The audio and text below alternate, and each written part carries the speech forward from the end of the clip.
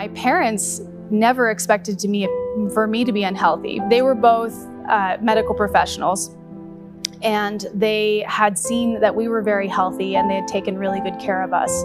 So they didn't expect for us to be sick.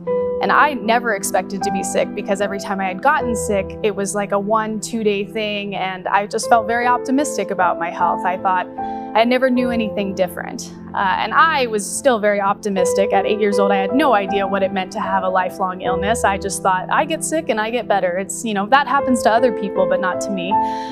So we went to the hospital, and I started to really realize this was not gonna go away quickly. And slowly over time, I started to realize that there was no cure for this disease.